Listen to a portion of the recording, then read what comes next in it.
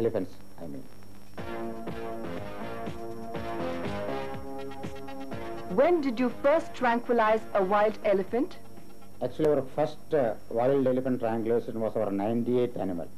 That was for trimming the tusk of a very large tusker so that we could save them from the poachers. The major operation was first was in Katepura, translocation of elephant. That being a maiden attempt in India, that was more than successful because everybody who participated, including myself, was a novice in translocating wild herds to a large distance like more than 100 kilometers. Using the technique of tranquilization, 7 wild elephants were successfully translocated from the Katepura Reserve Forest area in Karnataka in 1987. These elephants are found both in Kodagu and Hassan districts, and they have been, over the past few years, damaging a lot of crops, property, and also killing a few persons. We, with government permission, sought orders to capture these elephants and translocate a few of them to Nagarhole.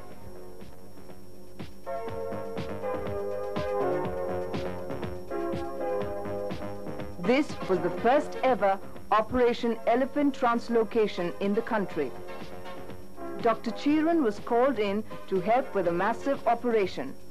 It took nearly 2 days to complete the project.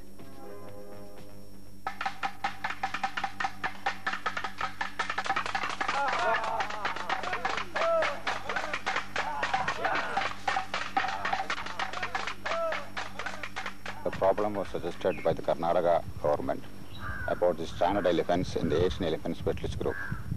It was decided then that we'll use the tranquilization method, which is the most modern, although it has never been attempted in India. As a member of the Asian Elephant Specialist Group, as well as an expert on elephant tranquilization, I took up the challenge, and Karnataka government was trying to get the drugs which is not available in India. And when they got the drug, they contacted me, and I joined the team to give advice on the dosages and other things that has to be done for tranquilization.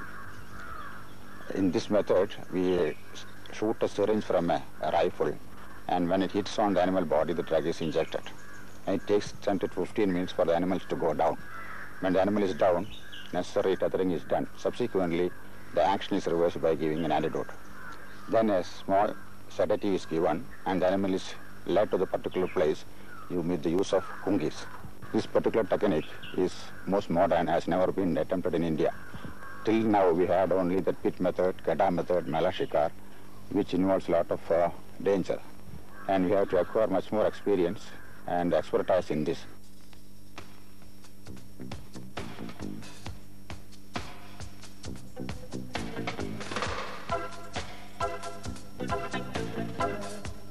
Throughout the journey, veterinary surgeons accompanied the team administering tranquilizers at frequent intervals to calm the elephants. 5 of the immobilized elephants were led to the training camps, while 2 were let into the Nagarhole National Park. The operation also involved the translocation of a 40-year-old rogue tusker which had trampled several villagers to death.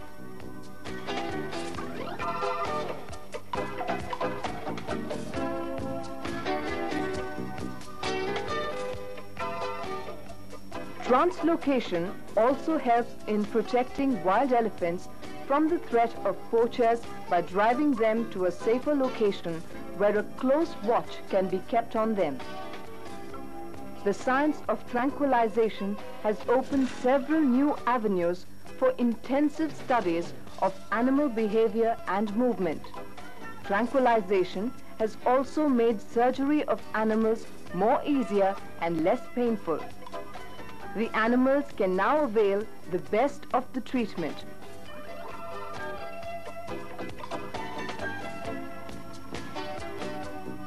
Is tranquilization a more specialized job than veterinary science? Yes, definitely, because you must have basic background about drugs, the pharmacology of drugs, the physiology of drugs. But in addition to that, in the case of tranquilization, you don't know the animal beforehand. And it is almost like anesthesia. But in usual anesthesia, you can handle the animal, give pre-medication, monitor the physiological parameters and like that. In the case of tranquilization, you must get the animal by the first shot itself.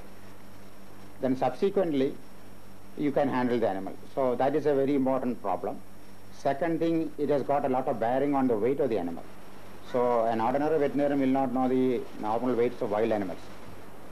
Secondly, the dose also varies widely from different species and even among species. So for example, spotted deer takes only 2 to 3 milligram, while sambar will take 6 milligram per kilogram body weight. So like that, unless he has given us special training with regard to the drugs to be used, or even the cocktail of drugs to be used, because often we combine drugs. Unless he is given a training, he will not be able to appreciate, he will not be able to understand. So a training is a must, but he must have a basic background of veterinary science, then he can improve upon it.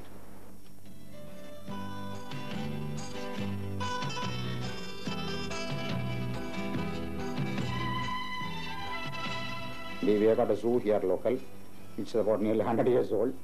So our zoo is under the technical control of the university. Dr. Professor George is in charge of the zoo. He is a surgeon.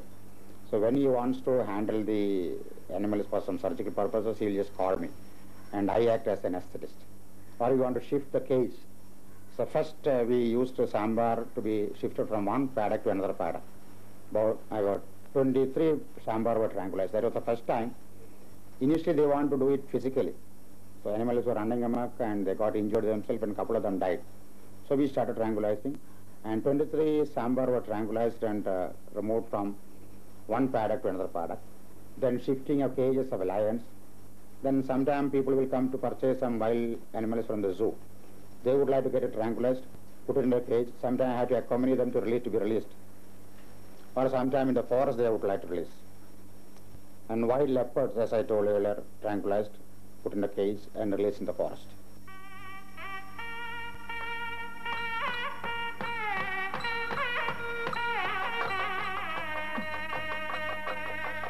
Whether it is a festive occasion or a national function involving the parade of elephants, Dr. Chiran is always present there to look after their well-being.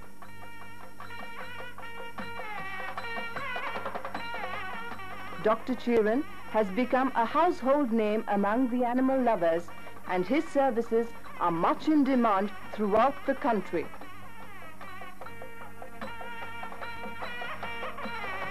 Obviously, Dr. Chiran cherishes every moment of his profession, and his profession is one that often involves a lot of risks. You know, I had a face-to-face encounter last Tuesday with a leopard. That was my 4th leopard. I went to tranquilize. Just like a previous occasions, I thought I could put him in a cage and release in the forest or hand over to the zoo authorities. But the animal was so much tense and excited because people were pelting stones. The animal had already attacked half a dozen people. So I was anticipating. I wanted 2 gentlemen to hold 2 stools on either side as a shield. But the animal, when it started moving towards me, they found it too difficult to stand. So they left the place. So when the animal bounced on me, I held my rifle like this to prevent him from getting onto my neck. So in that melee, he got onto my right forearm, and he clung onto my right forearm and tried to catch on my right arm. So I had to spread like this, bend like this. So he was just, having his wide open mouth onto my face, and I could see and could seal the presence of my bifocal length, getting his canines out of focus and in focus. And that was a tense moment. Actually, say a few seconds, it was rather hardly half a minute, but I felt more than 1.5 hours.